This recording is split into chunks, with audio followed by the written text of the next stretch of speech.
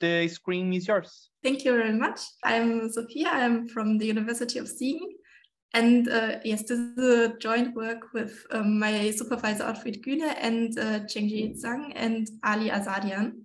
And yes, so today I would like to talk a little bit about entanglement witnesses from the Schmidt decomposition in operator space. So first, let me quickly give you the outline. So first, I will quickly give a reminder on what is entanglement and how can we detect it. Then I will shortly speak about the motivation with respect to experiments. Then I will actually introduce our scheme of entanglement witnesses that are based on the operator Schmidt decomposition. And I will show you how to construct Schmidt witnesses, multipartite witnesses, and lastly, I will show you how we optimized some given witnesses and give you some results. So first we have quick repetition of entanglement. So any quantum state that can be written in this form, so as a convex combination of product states, it is called separable, and all states that we can't write in this form are called entangled. So if we have the state space, then this orange area here denote the separable states, and all other states are entangled.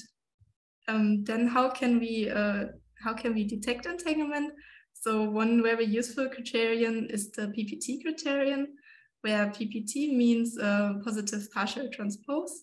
So yeah, what is a positive partial transpose? So if we have some quantum state rho and we make the transposition with respect to Alice's or Bob's system, and then we only have positive eigenvalues, then we call the state PPT.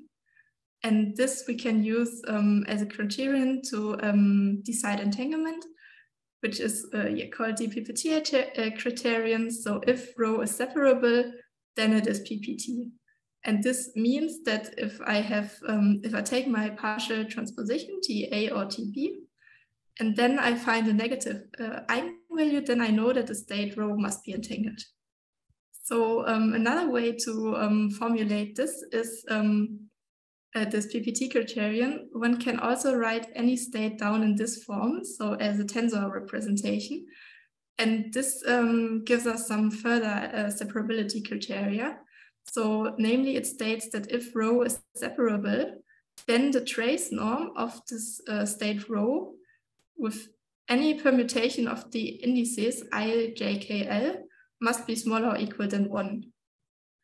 And one can see that there are actually only two inequivalent ways of how to permute those indices. One denotes the PPT criterion. For example, if we switch the index L and K, because then it's simply the partial transpose. And the other one, if we, for example, switch K and J, and this is called the CCNR criterion, which is the computable cross norm or realignment criterion. So where this is more or less the realignment part of this criterion. And yes, so this shows us that those two criteria are both for detecting entanglement, but they complement each other. Yes, so far so good. We considered bipartite systems, but we also can consider multipartite systems. So if we now not only have Alice and Bob, but also Charlie, then yes, or further people, but here I just restrict to the 3. Then we can have fully separable states, which then can be written as a convex combination of of Alice's, Bob's, and Charlie's part. But we can also have biseparable states, which are convex combinations of all possible bipartitions. And all states that can't be in one of those forms are then called entangled, where we consider two different points, two different ways of entanglement. One is the W type entangled, and the other one is the GHZ type entanglement. And then we can also define entanglement witnesses. So an entanglement witness is an observable W, which is positive for all separable states and negative for at least one entangled state. So for example, in the bipartite case, those are both entanglement witnesses because they are all positive over the separable states. And this witness W1 would detect all states in this area here. And W2 would detect only the states in this area. And if we want to define them on the multipartite case, then we not only want them to be positive on the separable, but also on the biseparable states. So this would be an entanglement witness for multipartite entanglement. Yes, so why is it also nice for maybe an experimental, in the experimental part? So in principle, if we have an experiment, it's always a hard challenge to determine whether a state is entangled or not. And one can often use Bell inequalities to do so.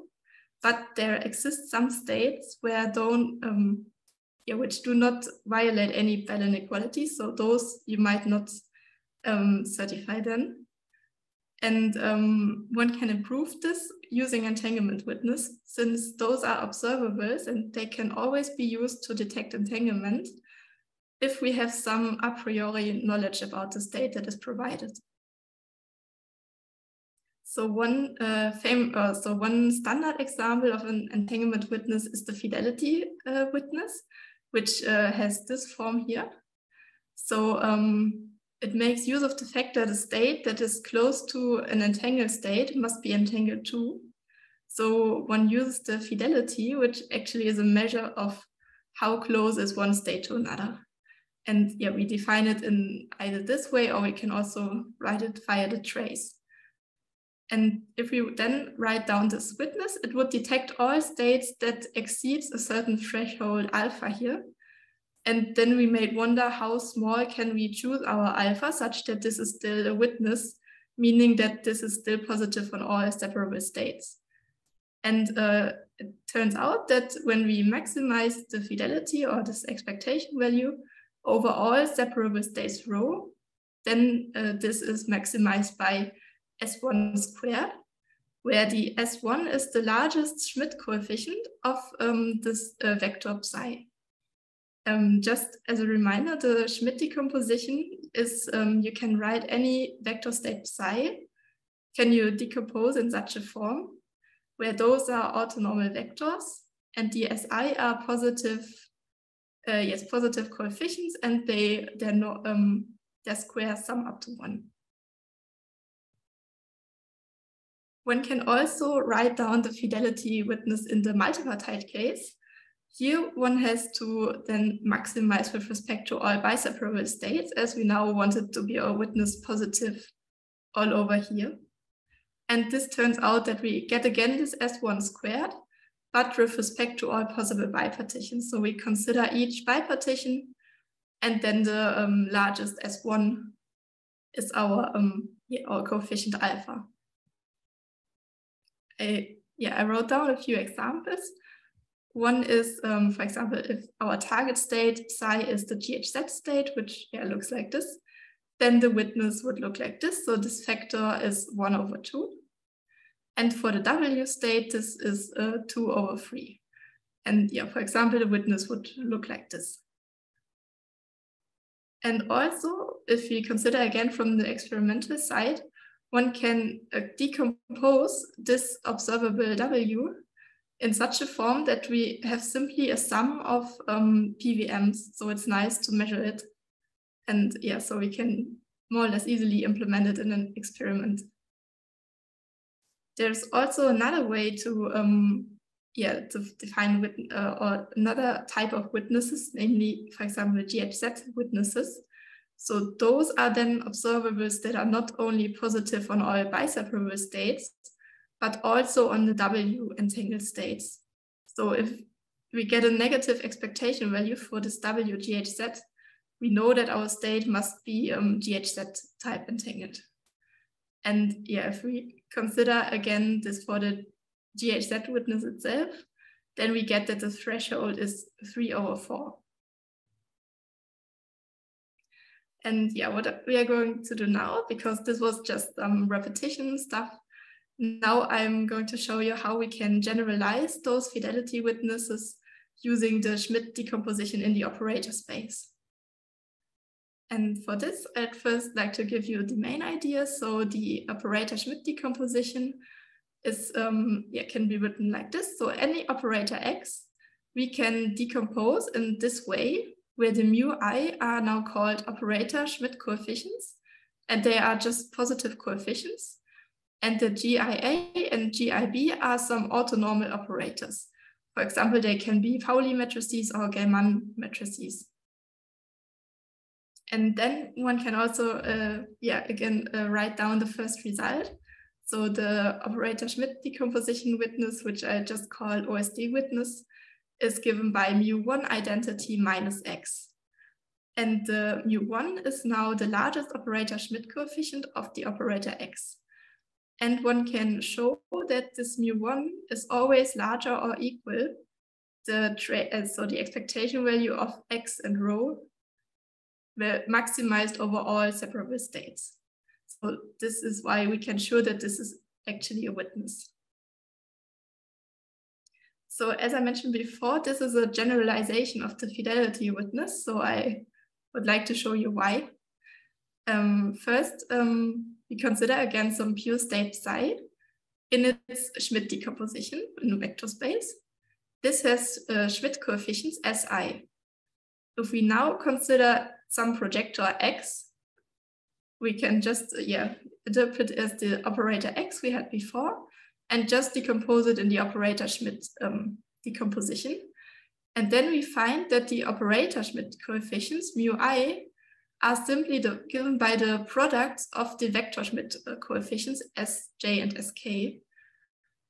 And this leads then to the following. So the largest operator Schmidt coefficient mu I is then given by the largest vector Schmidt coefficient squared. And this shows that the fidelity witness is actually a special case of the OSD witness. Since if we choose our this projector psi to be x, then this S1 squared will become the mu1, and this is simply our OSD witness.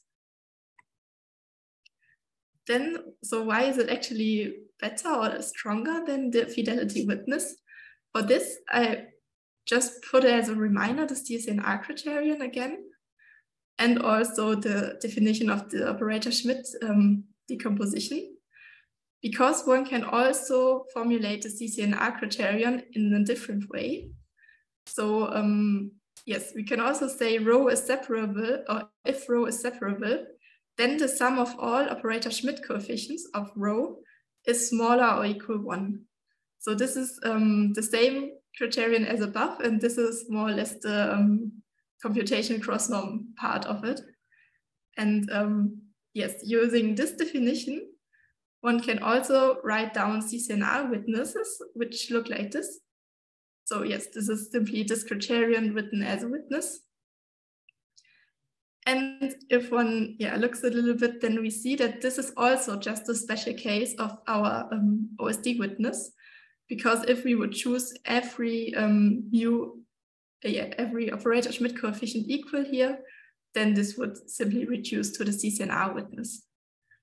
And so this is why, because as I mentioned before, the both criteria complement each other, and the OSD witness is a special, both are a special case of the OSD witness.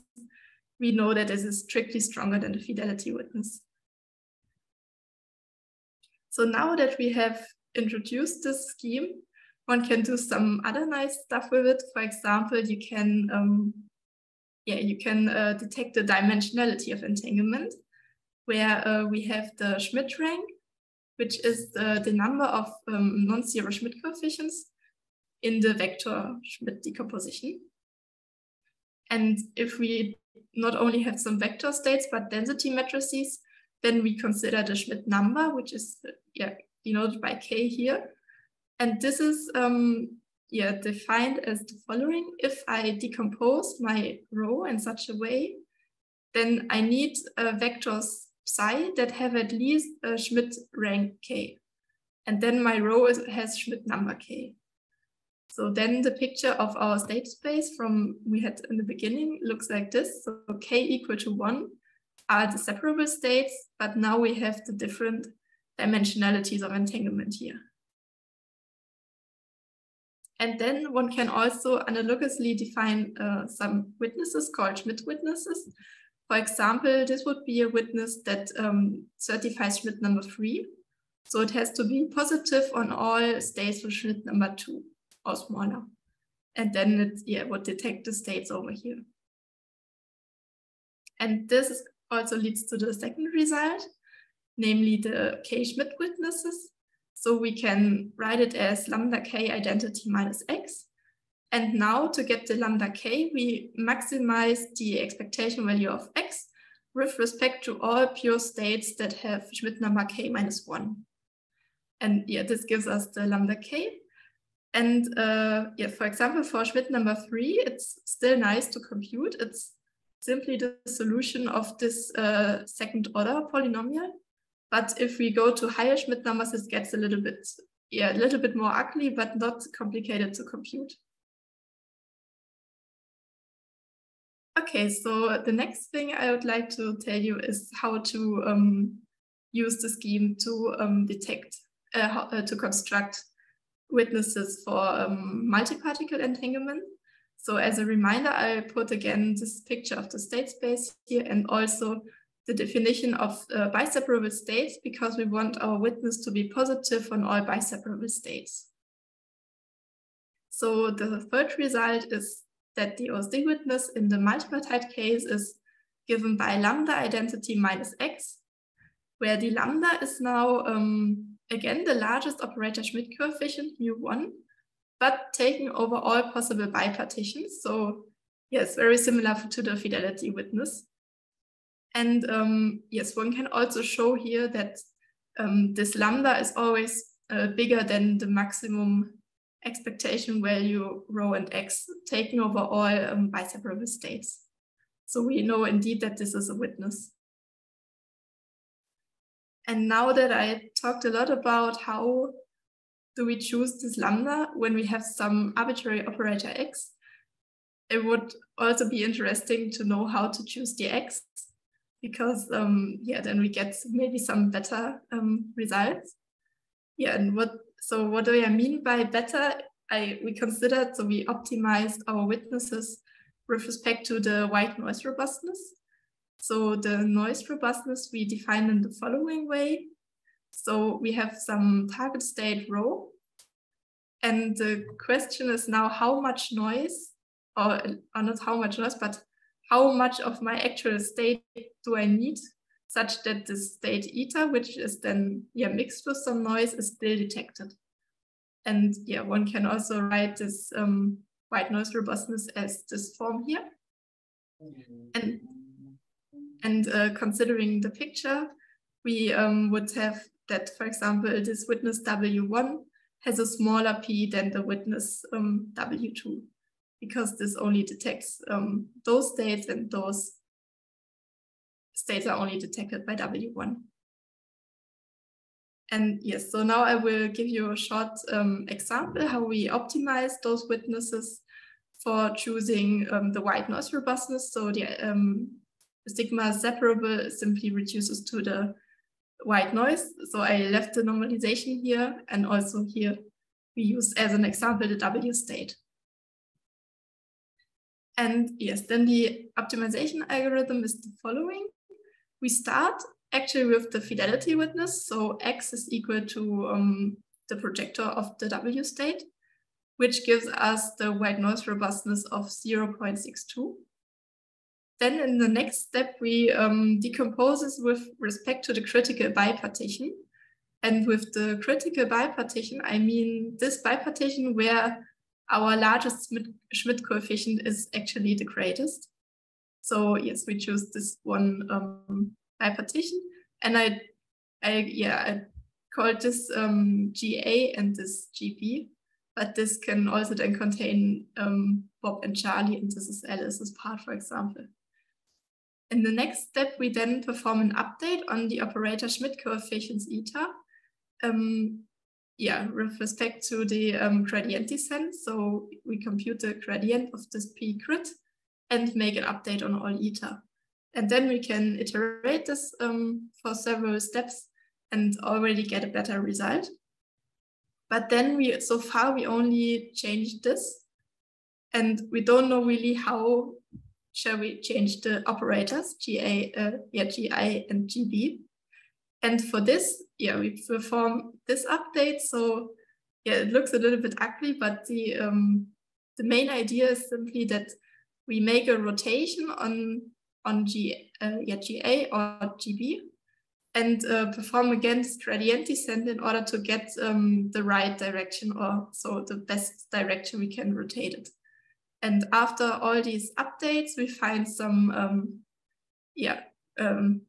right noise robustness, which is improved because we get 0.556. And this question. Question? Yes. Could you please explain once again on the previous slide, if you may, the previous slide? Mm-hmm.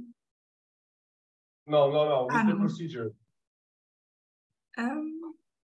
Sorry. Oh no! I didn't want to finish the talk. Sorry. So here, could you please repeat what was this decomposition with respect to critical bipartition? Because how you start in the previous point, X is just a projector on the W.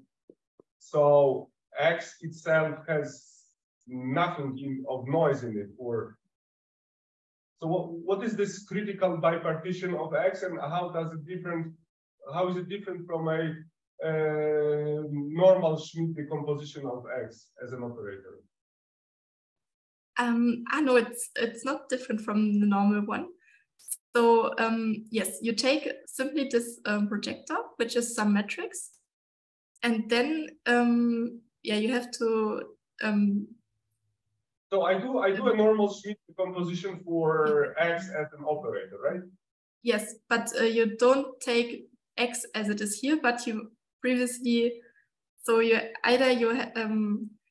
put in the GA, you put, for example, Alice's part, and in the GB, you put Bob's and Charlie's part together. This would be the first decomposition. Then you compute the same by taking Charlie's part here and Alice's and Bob's part here. And the last one where you put Bob's part here and Alice's and Charlie's part here. And then you take this one possibility where this eta 1 is the biggest one. Okay, got it. So I have 3 bipartitions, and I choose the absolute maximum of Schmidt coefficient with respect to all those 3 bipartitions. Yes. And another question, if I may, in this update scheme, the bullet before the last, what is this Xi-B? Here I put together some other it's a bigger expression, and I put everything together. So it is in principle it is the some generator, because we put make a infinitesimal small rotation, and also there is. Okay. Got it. Okay, thank you. Okay. Thank you. Okay, thanks. Any further questions? Me, I'm done. Okay, make it bigger again. So yes, we did it for some some further states, not only the W3 state, and one can see that for example, for the hypergraph state, the 4-qubit singlet state, and also for the 4-qubit symmetric Decke state, that the improvement went quite well.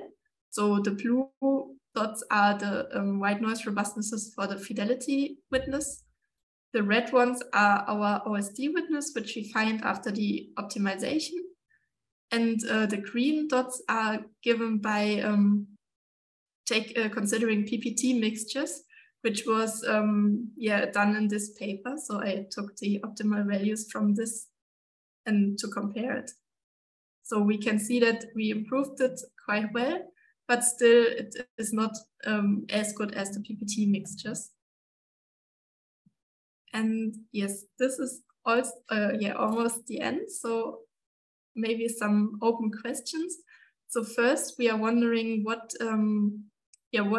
states are detected by our witness, because in the bipartite case, we know that the witness detects states that that violate the CCNR criterion and the fidelity, and are detected the PPT criterion. But in the multipartite case, we don't know so much. And also, how does our X look like analytically? So we perform some numerical optimization, but we don't know how does it analytically look like, at least not in the multipartite case. In the bipartite case, we found out that the best X we can choose is simply by exactly the CCNR criterion, but in the multipartite case, it's not that clear. And lastly, it would be maybe interesting to know whether we can have some entanglement measures with the witness. And then lastly, I'd like to quickly summarize. So we saw that we can write down entanglement witnesses using the Schmidt decomposition in operator space, which look like this: mu1 identity minus X. We can also use it to construct Schmidt witnesses, which has the same structure, but the lambda k is now found by maximizing with respect to the pure states with Schmidt number k minus 1. And we can also generalize this to the multipartite case. So we will simply have to consider all possible bipartitions and then take the largest one. And lastly, we also saw that we can improve the fidelity witness with some gradient descent methods. So, and with this, I'd like to thank you. And maybe you have some further questions. Okay, thank you. Sophia, I have a question. In the last slide, where you showed that the OSD is improved. This one? Yeah, that is like, but it's still far from the PPT. Is there any advantage in using the OSD compared to the PPT? I think the advantage is that this state then detects other states in the PPT, because there are some states, so for example, some PPT states, so states with positive partial transposed, are not detected by the PPT mixture, but may be detected by the OSD witness. Can I have a question?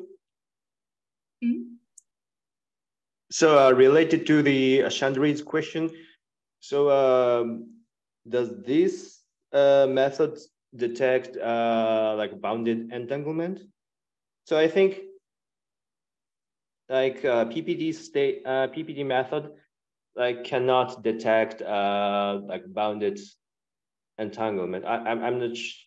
I don't know like much in this field, but so this like OSD like method can detect such a bounded entanglement, I guess, or not? So you mean whether this OSD witness detects bound entanglement? Like no, like PPT, like in my understanding, so I don't know much about this field, but like PPT method cannot like detect bound entanglement. I heard that, but so do these like OSD method can detect such bounded entanglement? So for example, this unextendable product basis state, which is not detected by the PPT criterion. This is detected by the OSD witness. Oh yeah, but so this So Masaya, if you were asking about PPT detection, she just, I think, answered that you can detect, at least there is one example of a bound entangled state that you can detect with this OSD weakness.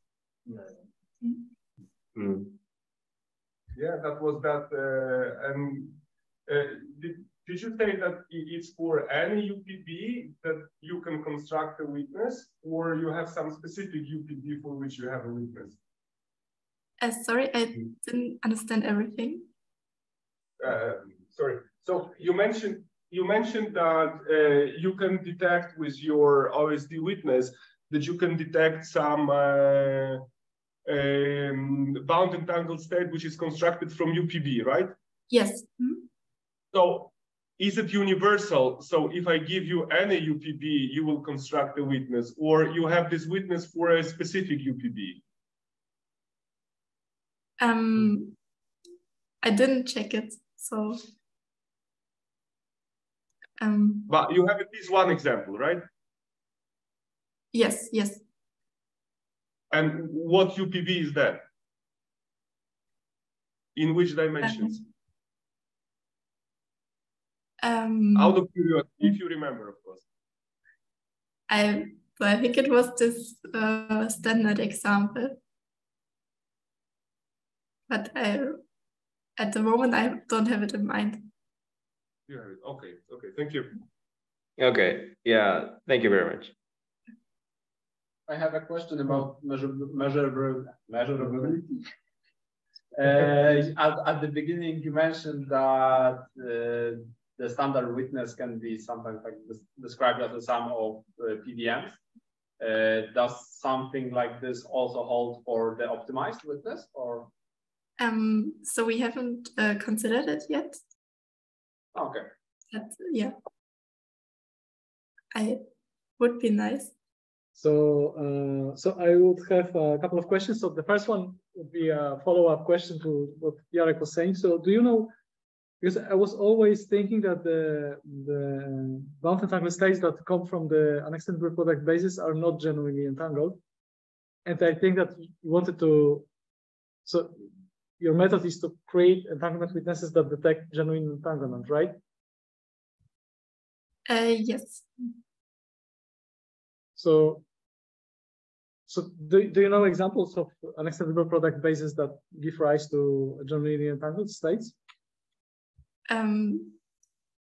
So. Well, could you so maybe repeat the question, maybe? So, well, I was thinking that all bound entangled states that are constructed from an extendable product basis are not genuinely entangled. So this would contradict what you were saying, that your witness could detect such entanglement. But it is your hands. It is not. It's not. No. But I was kind of like, no. I don't know any example of UPB that generates genuine entanglement. But okay, this was just a comment. So I would have another question concerning the questions that you posed on the last but one slide. Mm-hmm. Okay, so which states are detected by the witness? So I guess you mean all witnesses that are constructed from operators in the way you presented on your slides, no? That you take the identity. So isn't it that like every witness can be written like this? I mean, it can always be written as a identity with some parameter minus some other operator. Yes, but you need to. So yes, you can write the witness in this form, but it's not necessarily that you can actually detect the state. So, for example, we know that the fidelity witness, which is, yes, the special case of the OSD witness, that this only detects states that violate the PPT criterion. Yeah, okay, but the question is, which states are detected by the witness? So, like, if I take a state that is entangled, I know that there exists a witness detecting that state. Yes. And now I can always decompose that witness in terms of one minus something else. So in principle, I can always construct a witness that is of this form for any entangled state. Yes, so but there must be some condition on that witness that. Yes. So in this So I mean, this OSD witness we considered, and there you only have, so yes, you have your X, and this you have to decompose in the operator Schmidt decomposition, and the operator Schmidt decomposition is unique. So, and then if you take the largest operator Schmidt coefficient, then it might be that there are some states that where the expectation value simply is not negative. You're saying that there are separable states for which the expectation value is not negative? No, this cannot be, no, because it's a witness in the end. Yes, the witness has to fulfill that it is positive on all separable states. The witness is not negative. That's right. Yeah, that's the definition of witness. Okay, so I guess that I mean, not every witness can be decomposed in this way, no? So is the yes. Okay. Or it might look differently. So I would have another question concerning the way of how you optimize the witnesses. So there was this paper by Maciej Levenstein in 2000, published in 2000 or something, where they also introduced a way of optimizing entanglement witnesses. So have you tried to compare both methods? I probably, so which paper is it? It's the one that introduces the notion of optimal entanglement witnesses. I'm not sure if I know it. Sorry. Okay. I actually asked Otfrid about it. When you are presenting in Benaska, the point is that this is a different optimality than the paper there. So there, the optimality was considered that no witness contains the witness. That's how you define optimal witness. But here, the optimality is with respect to the noise. So yeah, I understand. So that's why I'm asking whether they have compared like both methods of. I'm just explaining what the paper is and part of it. Okay. Okay. Well, in any case, I would expect that if you use the other method, then you would get like better witnesses, no? Because they're like optimal in the optimal sense, in the sense that, I mean, you cannot do anything about the witness to make it better. But here, I guess that even if you optimize it, like using your algorithm, the resulting witness can still be optimized by the other method. It can still be improved in principle. Yes, maybe just have to think about it, because actually we don't know if that's really optimal yet. So yeah, we also want to try some further methods. Okay, thank you. Thanks. Okay, I think we can end the session, or do we have any more questions? Okay, let's thank the speaker again. Thank you, Sophia. Bye. See you. Bye. Thank you. Bye. Bye.